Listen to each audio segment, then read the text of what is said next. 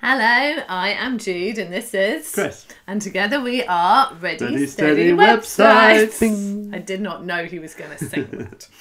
So today we are answering the question, when I am creating a website, do I need a domain name and hosting? Oh, is that my turn? Yes. Okay. So the answer is possibly. Really, you should have a domain name. So we would say a domain name is pretty much 100% you need a domain name. And you should own it. Yes. Some services will let you set up a site without a domain name, but really if you're doing anything professional, you're going to want to have a domain name. So a domain name is something like readysteadywebsites.com. We always recommend also getting your name as well and your children's names as well, like we've done when they were born. I registered their names as the domain name addresses. As everyone does in the first few weeks of having a new baby. Yeah. In terms of hosting, that's very different because it depends what you're doing in terms of your website. So if you're using WordPress and you're using the self-hosted version of WordPress, because there's two versions, just to be confusing, then if you're using the self-hosted version, then you're going to want to be hosting your website on something. So yes, you would need hosting in that aspect.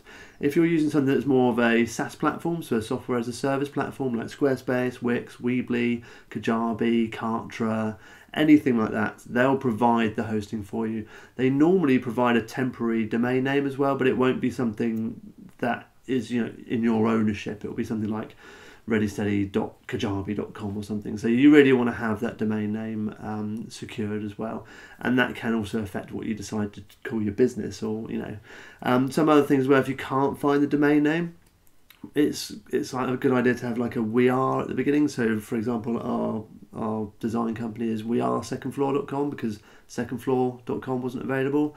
And also there's lots of different endings. So the TLD, the ending of it, the .com, there's lots of different endings you can try. So if you can't find a .com, you can look for .cos. There's also .co.uk's as well, .org. So it depends on the kind of thing that you're doing. So have a look around. There's loads and loads and loads of those kind of end domains now. So chances are you'll be able to find a domain name that suits you. Absolutely. So go away, go search for your domain name, make sure you grab it and own it if it's out there, and have fun creating your website. Cheers.